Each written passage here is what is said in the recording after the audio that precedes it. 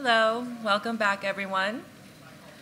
Our next speaker is a designer and maker who has invented holographic user interfaces, designed electric skateboards for cats, and even created his own light-filled camera. He worked as a design lead for Microsoft's augmented reality headset, the HoloLens, and currently leads Aero, Adobe's mobile AR app for creatives. In his spare time, he creates short films using abstract effects and unique filming hardware. His talk this year takes us through experience building cameras for the immersive future. Please welcome to the Hackaday Super Conference stage, Pimmel.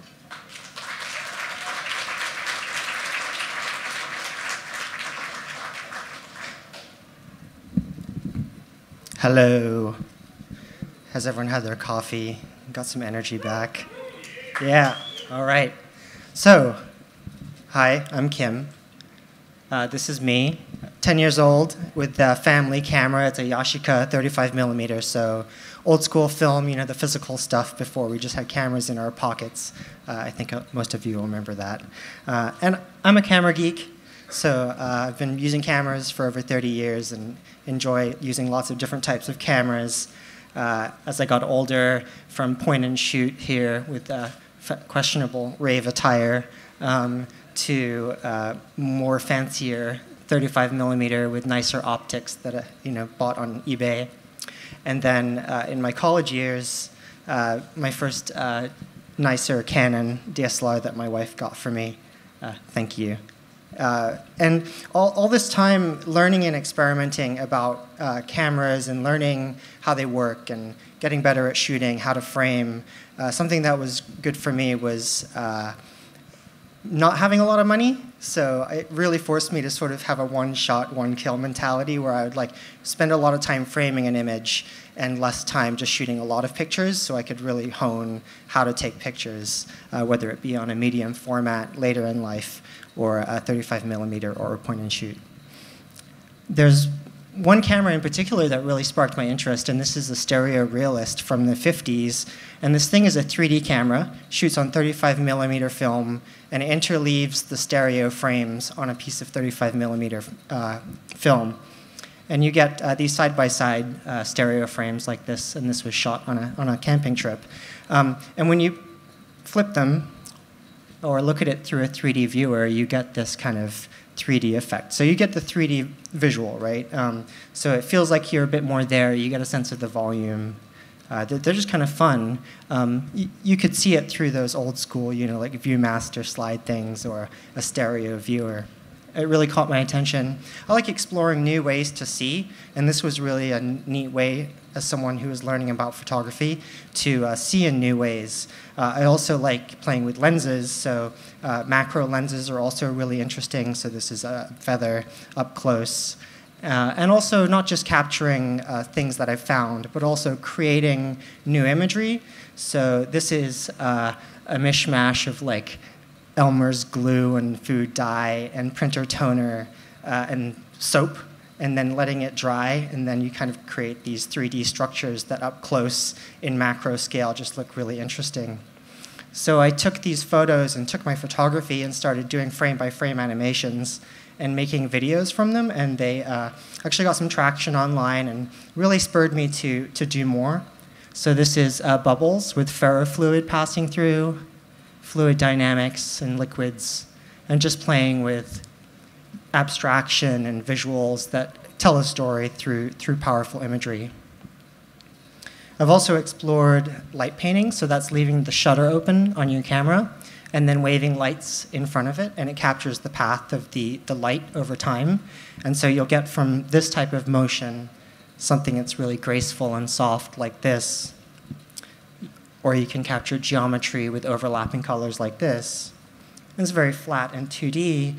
Also played a lot around with making it volumetric. So this is one of the Vessel series that I made. So this is using a Technics 1200 turntable in a very unusual way, putting lights on top of a record player and spinning them around. Started playing with this technique combined with Arduinos and electronics and servos to have them move while spinning on the turntable to get results like this. So this was a short film that I made.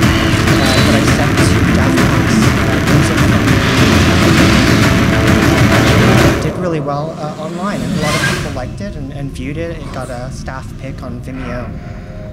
And at the time that I was working on this and sort of taking photography to video and new forms of expression and abstraction, I was working at Adobe. And I was combining my passion for computers and photography, working on this app called Revel at the time, which was basically like Google Photos, but from Adobe. It doesn't exist anymore. But it was really exciting to be working on this kind of intersection of my two interests, computers and photography. And so while I was on that team, the creative director from the Microsoft team reached out and he said that he would love to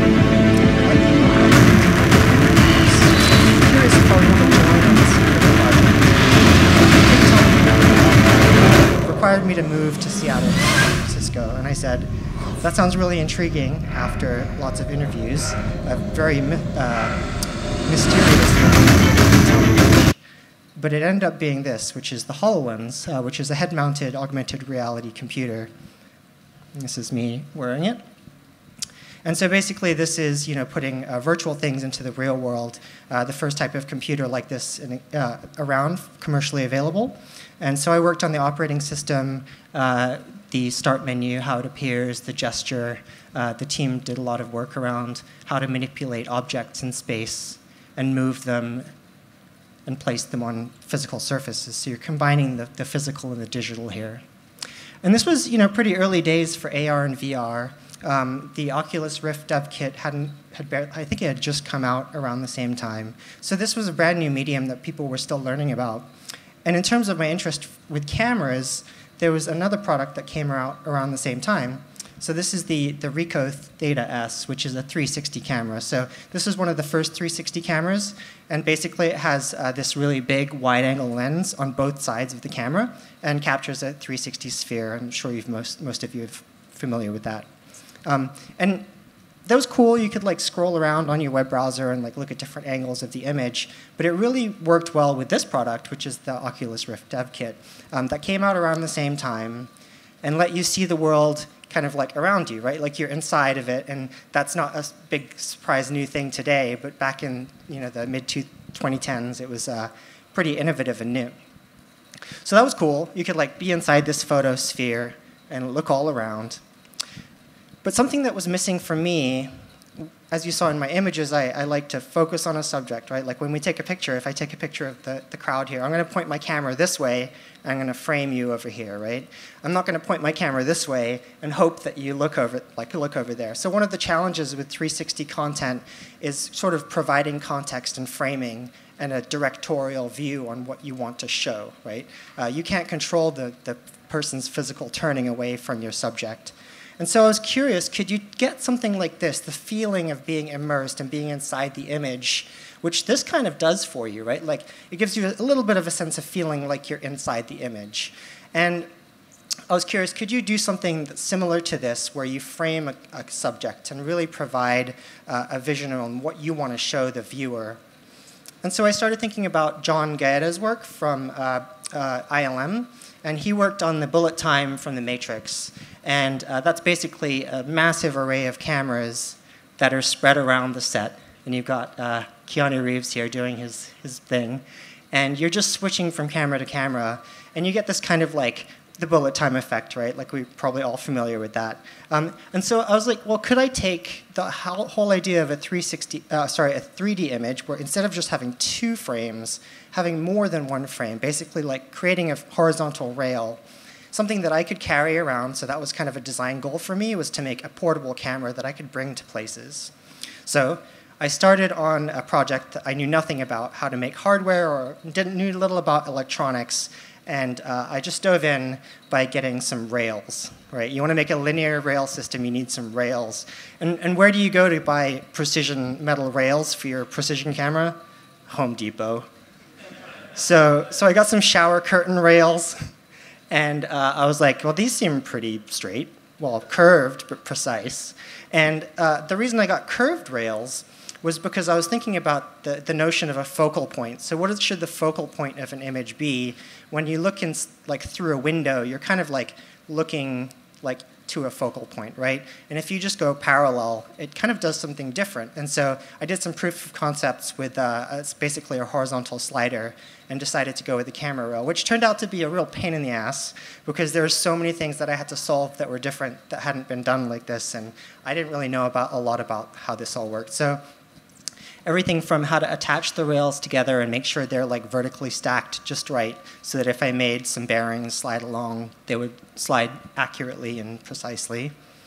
Using the wrong design tools to design the carriage that rolls back and forth. So this is Cinema 4D, which is typically used for VFX, not for manifold 3D modeling, but I made do with the tools that I knew and was able to make some carriage components here. So here you can see some iteration on the carriage that slides along the rail. On the right, you can see I sort of have the, I'm using the red filament actually as the bearing catch. And then over here, instead, I'm using some nylon washers to have a bit more, what's it called, less friction. And so the carriage would roll along the rail like that and basically be driven back and forth by a belt system, as you do with most linear rails. But since it's a curved rail, I had to sort of invent my own rail system, which was another real tricky thing to figure out. But basically, the belt rail slid in between the two shower curtain things there, and I could tune the thickness using some pieces of cardstock. So really high tech, right? I'm like, this camera's going to be terrible.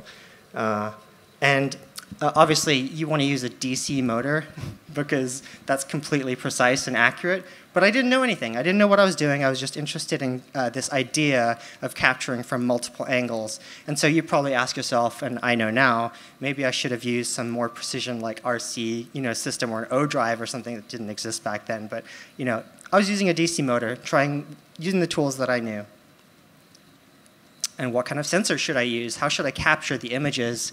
Well, I wanted to be able to capture, in the frame of mind of the bullet time idea, right, capture high speed. And so I used a GoPro Hero 4 that could do 120 frames a second. And the concept here was to, slide it really fast and freeze time, because I was kind of in this bullet time way of thinking.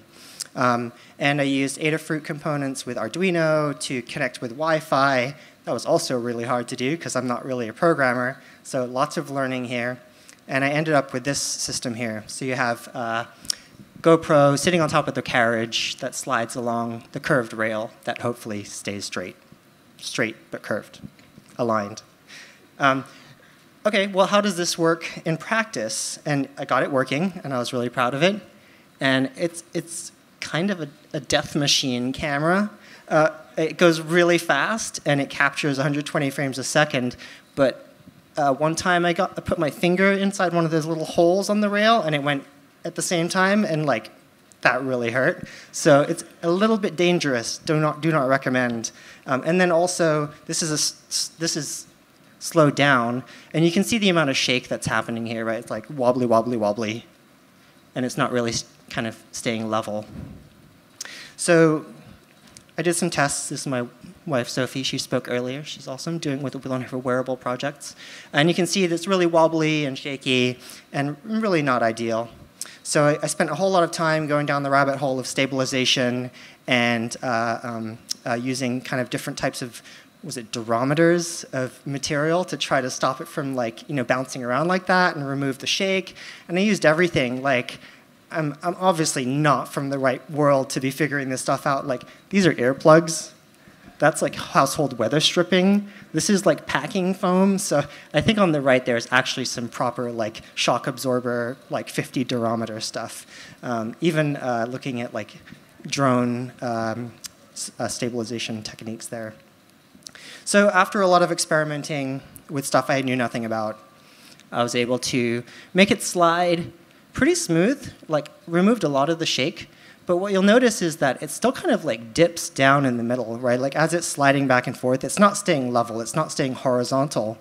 And I still had in my mind 3D image pairs. So I wanted to pair up, kind of like the 3D camera, the film one, I wanted to pair up alternating frames so that when you viewed this in VR or AR, it would actually show you, stereoscopic images.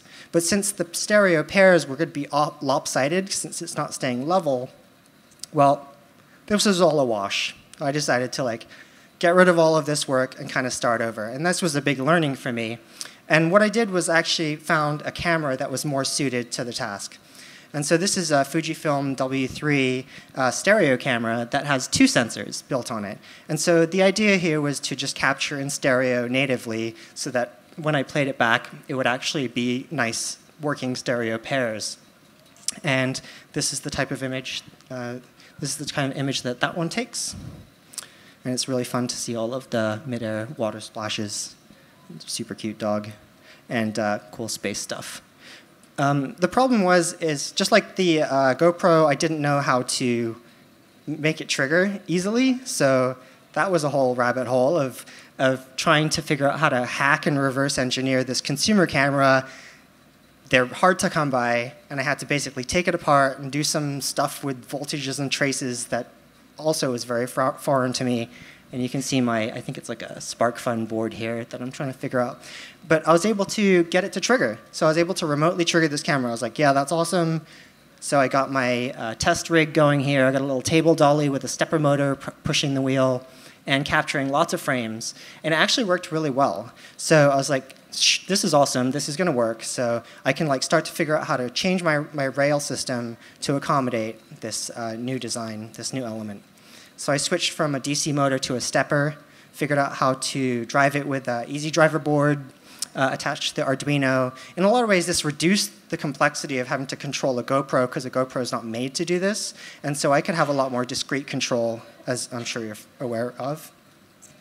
And then just simple things like being able to catch the the carriage at either end so that it's not just sliding around when I'm hand holding it. Adding a screen in the back so that I could have some UI to control the exposure time and how many pictures it's taking. So all of this stuff needed to go into a housing because I did want it to be portable, and it seemed to be working out in terms of the capture. So super lo-fi prototyping with cardboard, cutting out of wood, some different wood layers here to make into a frame. So obviously not the most lightweight thing, but it's the tools that I had available and the tools that I knew how to use in the shop. How to make a curved back to this camera was also a challenge. So I actually did some dado-like slicing in the wood so I could curve it. Of course, I didn't have a dado blade, so this was all just manual multiple cuts, which let me bend that over the back of the camera and make a nice case for it. So this is kind of where it ended up in terms of the basic build. So wooden housing, you've got the shower curtain rail with a stereo camera sliding around. Give it a coat of paint. This is the basic idea here. Pop that in there, plug it into the hacked camera, and it slides back and forth and actually captures video as it goes back and forth. And so it's getting about 100 stereo pair frames as it's going back and forth. So this is the final build here. And definitely portability was important to me because I wanted to go out and shoot. So this is out in the field, and it can sit on a tripod, so I can actually carry it. It is a bit bulky, but it is technically portable. Out in Seattle at Volunteer Park shooting. And so this is the type of stereo pairs that the camera captures. So this is just a still, just a side-by-side. And this is what it looks like when it's capturing the sequence. So it's basically capturing video, and every one of those frames is unique stereo pairs. So when you're wearing one of these or a VR headset, this is kind of what it feels like in terms of looking at it with your eyes. And it's really hard to convey what this feels like. It's like trying to explain to someone what a 360 image in VR looks like because you're in it. Well, this is like looking through a window. And as you move back and forth, you're looking with stereo inside a portal, basically. So it's kind of like a portal photograph.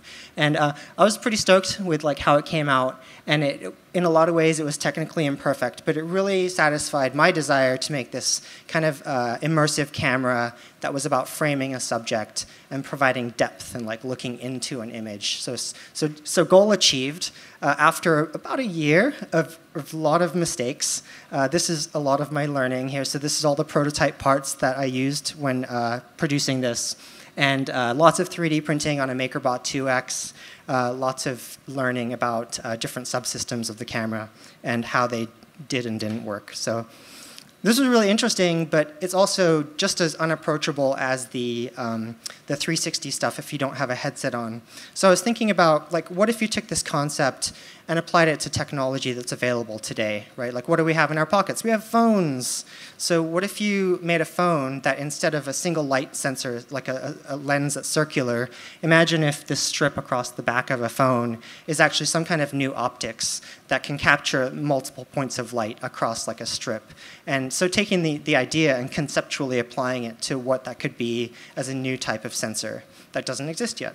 So, wanted it to be handheld and just look like a regular phone. And so this is just made out of acrylic and a lot of sanding and polishing and some laser cutting.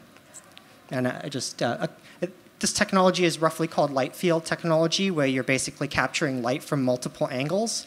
So there's a company, Litro, that actually has been doing a lot of work in this space around light field technology and light field cameras.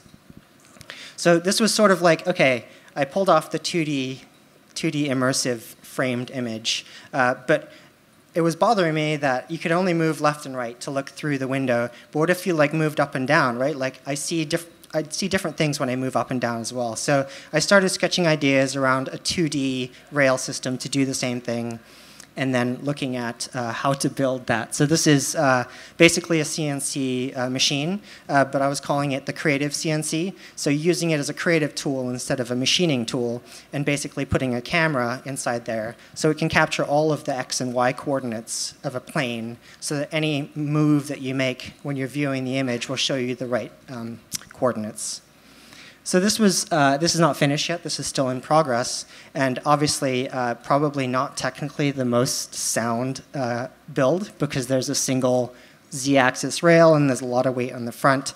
But it does work, and it's getting there. And I'll be replacing all of the laser cut wood with aluminum, and probably adding extra rails. So I really like this idea because it touches on a specific science fiction film that I like. I'm actually wearing a Blade Runner shirt today, and we've probably all talked about the enhance moment of Blade Runner, where the camera is like looking behind things and around things.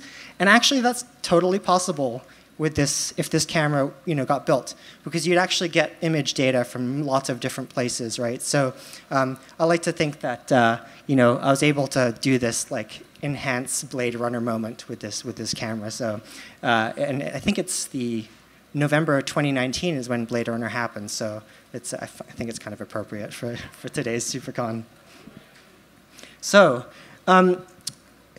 that's about exploring, capturing a framed image with immersion. But I was also continuing to think about, like, what if you wanted to do 360 captures, but instead of it just being a flat bubble, you wanted to have 3D, and maybe you wanted the camera person to be not in the frame. So one of the things that's a problem right now is someone who's capturing a 360 image, they'll be in the image if the camera's on a tripod. So they all have to like run behind things and like hide whenever they want to capture something. So my wife was working on some wearable projects, and we were going to go to the Seattle Maker Faire. So I made this fun concept headset here where you are the camera person, you're capturing a 360 image, and you're also wearing basically an AR visor that lets you see the content that you capture. So it's kind of an all-in-one package. And just like the rail system, go high tech or go home. This is embroidery hoop with Circuit Playground Express to power some lights. Basically, they're not sensors, they're just lights. And this is some LEDs just around an embroidery hoop and make it look cool. And so I was a little bit like, am I kind of crazy? This is like a totally crazy idea, right? But apparently I'm not the craziest person. So this is from Jesus VR, the film Jesus, when they did the VR version, and he's got a Galaxy VR thing that he's looking at the content through that's captured with this kind of crazy, like, I think it's a military helmet with some cameras strapped to it. And this is an interesting version from the 80s, maybe?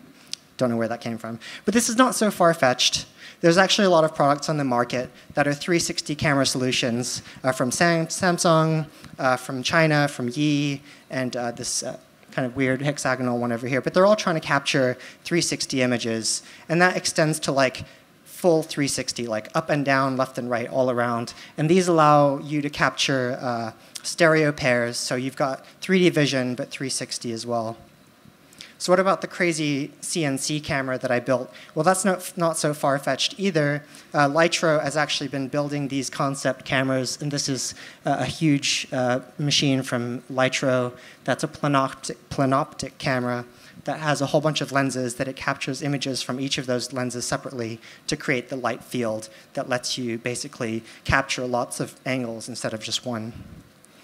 Even Adobe's played around with this, the company that I work for, with these different cameras that do multi-optic imaging. You can actually buy these in the store. This is the Light L16, which is a camera that has 16 sensors on it.